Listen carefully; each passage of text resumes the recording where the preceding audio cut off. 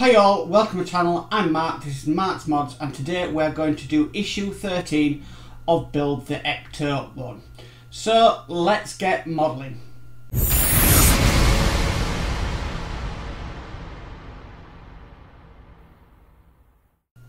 Okay, so today's going to be a very short issue because there's not much to do in this one. So I've got the parts out of the packaging like I normally do. I'm just going to bring this over here. Now this is part of the chassis. This is metal. It does have quite a bit of weight to it. So that's very nice. So what we need to do first, we need to bring this part over here. And it wants us to slot it into place down here.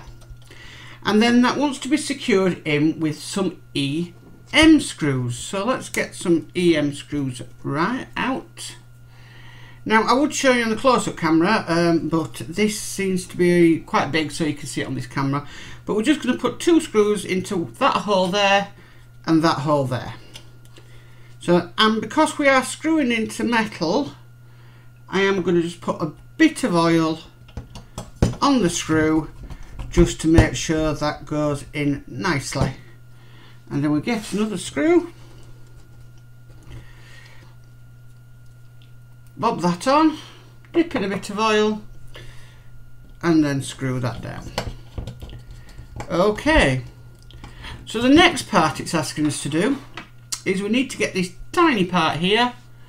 Now I will show you that on the close-up camera, what it's like. So it's a very small tiny part. There we go. And this is to actually go on the chassis.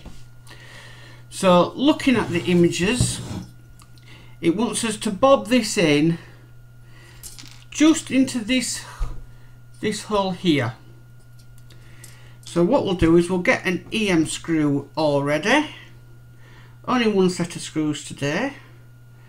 We'll bob a bit of oil on that so we're all ready. And what we'll do is we'll screw this into place. So just starting it off, positioning it in the correct place, and then just screwing this down like so. And that's it. That's that part done. So I'll show you on the close-up camera. You can see that in place there, and you can see that in place there. Now that's all it wants us to do for stage 13. It's a very quick issue, and yeah, just a couple of things to put in. But after the troubles we've had with the engine and the amount of work that's gone into that, it's nice to have a couple of easy issues coming around. And that's it for the Ecto today. I hope you enjoyed that video. Like I said, very short one because not much to do in it. Hopefully this afternoon I'm going to get a Terminator video out because I really want to start playing on catch up with everything. I really want to catch up on the Ecto and the X-Wing as well. So I'm going to try and get at least 2 videos out a day if I can, and if YouTube will let me. But if you like this video, please give it a thumbs up. If you haven't subscribed, please do so, and hit that notification bell and you'll be notified when my next videos are coming up. But as for this morning, bye for now. Bye.